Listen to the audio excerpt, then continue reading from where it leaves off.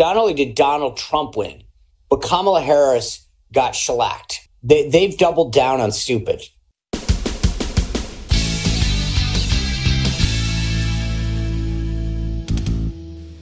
Hello, I'm that Bob Sands guy. Well, it's over. The 2024 presidential election has a winner. The Fox News decision desk can now officially project that Donald Trump will become the 47th president of the United States. There was a concerted effort by the Dems to bring out all that hip celebrity talent.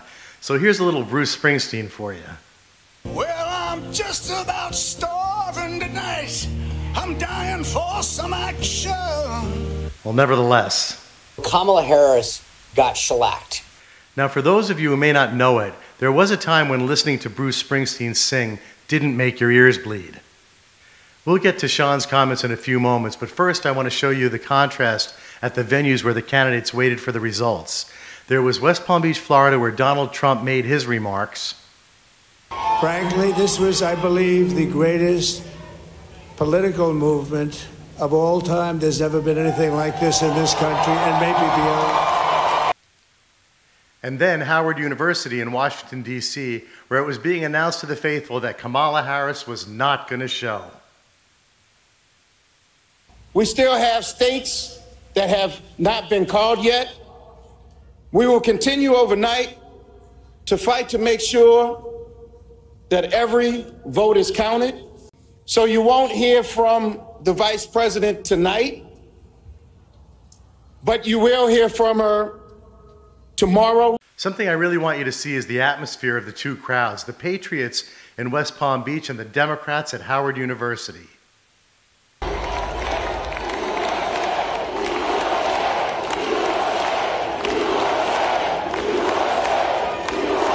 In Washington, D.C., you now see them turn as one to start to leave the grounds. They're letting the crowd assembled there for the Harris campaign and for in support of Vice President Harris, letting everybody know that she's not going to be speaking on any subject. That was pretty sad. I remember the feeling 4 years ago when we realized that the whole thing was a big disappointment, let's just say. You have to be careful. I don't want to get thrown off of YouTube on my second video. Now let's consider the futurists. Sean Spicer speculates on what the Democrats have in store and what they learned from this election cycle. Trump the dictator, now that was Harris's big claim, right? He's a Hitler fan, he's a tyrant, his democracy is under threat. The media ran with that too, most of it. Trump is now going to prove that is a lie. He won't be a dictator. That's going to expose a lot of people. Do you expect some serious soul searching in the Democrats or in the media? Because people aren't going to buy this kind of rubbish second time round. I hope not. I think, as I said, the Democratic Party, it will be interesting to see whether or not it's real or not. I was at the Republican National Committee when in 2012, after we lost, we did a lot of soul searching. We looked at how we did business as a party and said, what can we do better to win? And I think despite some of the media misinterpretation as to what that report looked like, we talked about outsourcing and better utilizing third-party organizations to do a lot of the mechanical and logistic thing. I think that paid off. Think about what's going on now in terms of the ground game. But secondly, you bring up the media. I was there in 2016 after the election when senior executives from NBC News admitted that they missed it and said that they were going to correct it. I don't think they will. I think they had a chance to do it after Donald Trump won in 2016, even after the election was close in 2020. They've doubled down on stupid.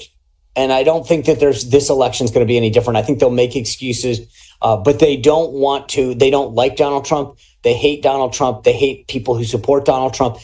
You saw that in the coverage leading up to them. There's no way that all these people who went all in, basically spreading misinformation about where the race stood and the support that Donald Trump have, are suddenly going to have a come to Jesus moment tomorrow. Not going to happen.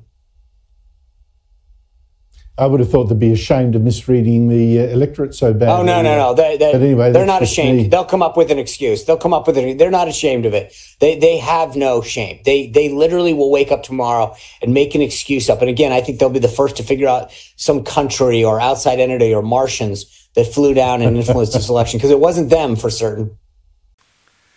So I suppose what we have to look forward to is 4 more years of Trump derangement syndrome by the Democrats as they continue to double down on stupid. This is going to be something. As always, thanks for watching. Remember to like, subscribe, and all that stuff. It means a lot to me. And I'm going to throw another one of my old music videos on the end here for you to enjoy. So have a good laugh. I'll see you soon.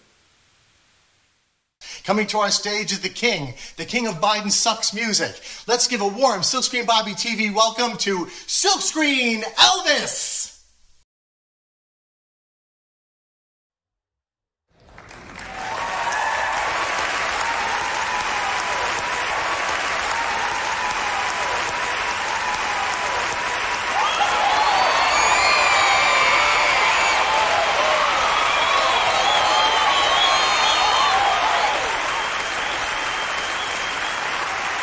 Thank you.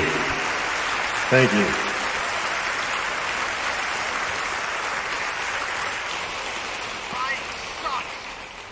Yes, he does.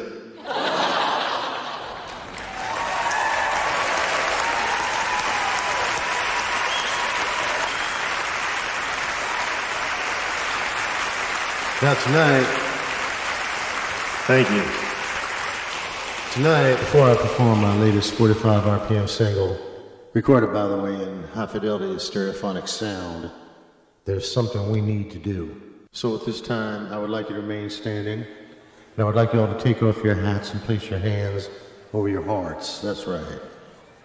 Yeah, remain standing, please. Elvis doesn't want to see anyone out there taking a knee. So please turn your attention to the screen up here on stage behind me. And join me in paying respect to the symbol of our country, the country we love, the United States of America. Joey, you can turn the lights down.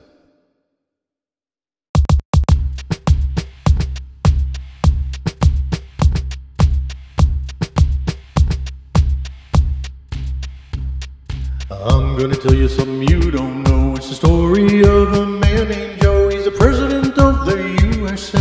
But I've got something else to say. I'm thinking Joe ain't gonna like this too much.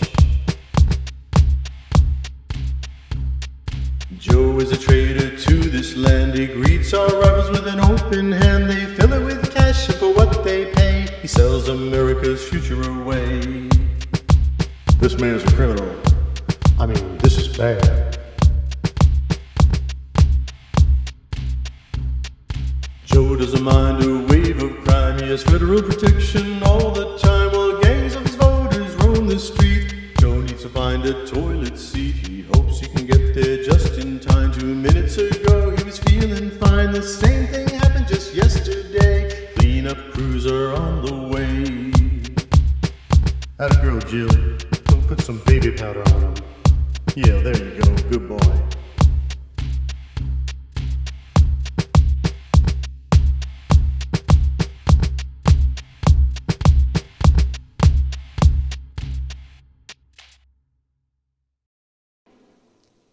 You ain't nothing but a two-bit thug in a fancy suit, smiling and laughing as he steals the loot, selling out America around the world and sniffing on the hair of the little girls. Hey Joe, hey creepy Joe, you say you will when you won't, you say you do when you don't. You're a hot mess, creepy Joe. He worked 4 years in the White House job.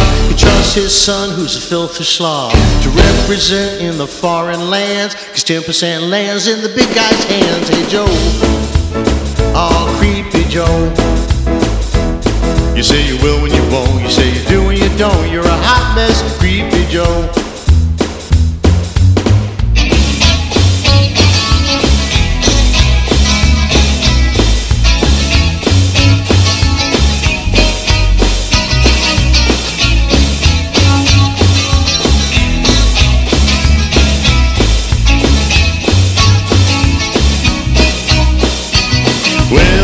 Joe stopped at the ice cream stand to show the world he's a common man. He likes the briars and the Haagen-Dazs. He says their chocolate is the best because it makes him sing and it makes him dance. And Jill's prepared for the circumstance. They knew what they were doing when they took the chance. Joe's gonna need another pair of pants. Hey Joe, Hey, Creepy Joe.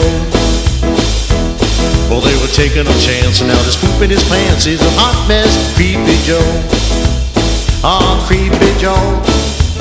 Oh, Creepy Joe.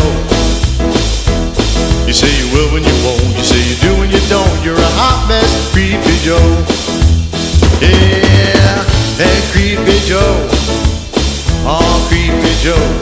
Oh, they were taking a chance, and now there's poop in his pants. You're a hot mess, Creepy Joe.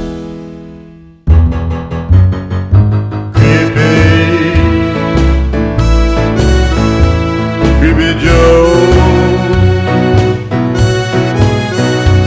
Biden sucks. Biden sucks.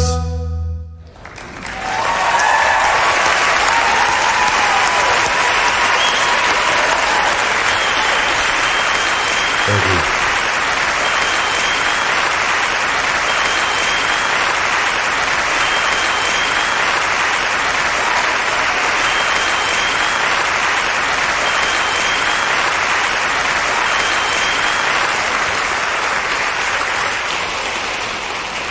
Biden sucks. As usual, we're going to start you out with a song in the style that I invented. It's called Biden Sucks Music. And today's song will be entitled Biden Sucks. And here it is. I wrote this one for you. I hope you like it.